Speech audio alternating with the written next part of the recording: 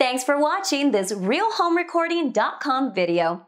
You can get monthly audio engineering news and exclusive videos by signing up for our newsletter. Hello Internet, I'm here today with Matt Ward from ELK OS. I did a video about this a couple months ago, and I'm going to have Matt explain it because he's way better than I am at talking about this new service slash product slash awesomeness. Thanks, Adam. First of all, the name of the product is the ELK Music OS. The name of the company that makes it that I work for is Mind Music Labs. I'm the Senior Vice President of Partnerships and Strategy. I have a long history in the professional audio industry, including working for companies like Universal Audio, Plug-in Alliance, Studer Revox, Otari, EMU Systems.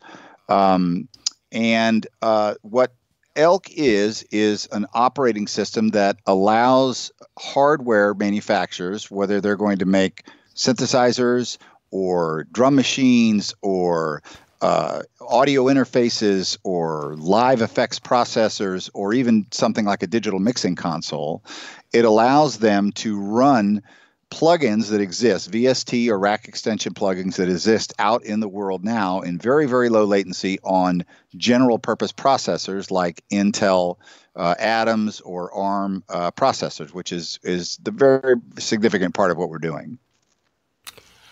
Yeah, when I saw some of the NAMM videos that were coming out, I was just like, wow. And this to me is something that we, especially with, like, because a lot of VSTs are free or they are low cost compared to, I'm not going to name the other brands, but people know what I'm referring to.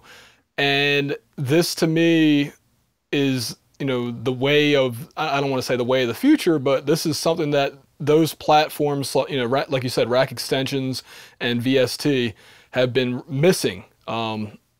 Ultra low latency, reliability, portability, and I mean, just this operating system opens up so many new ways of using current software, and that's what really got me excited.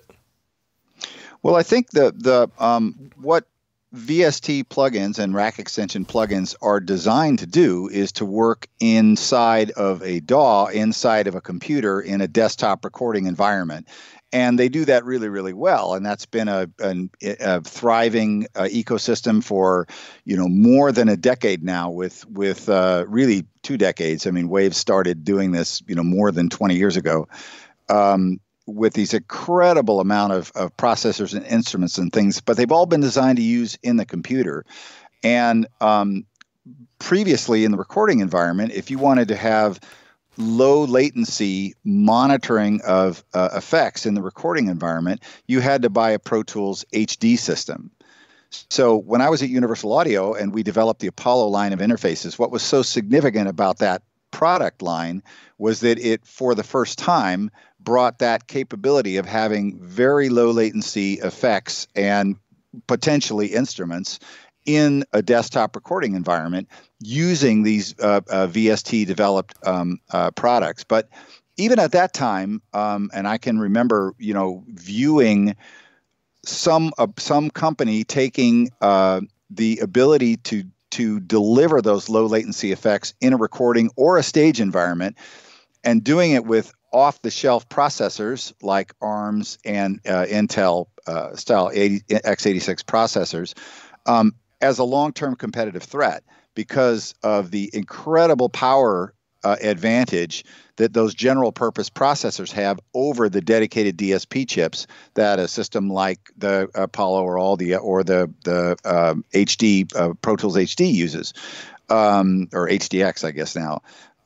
So that's what got me so excited about getting involved with Mind Music Labs. When I understood what ELK was, when I first talked to Mikhail Benincasa, who's the founder and CEO of Mind Music Labs, I instantly got what this was about and instantly saw this enormous potential.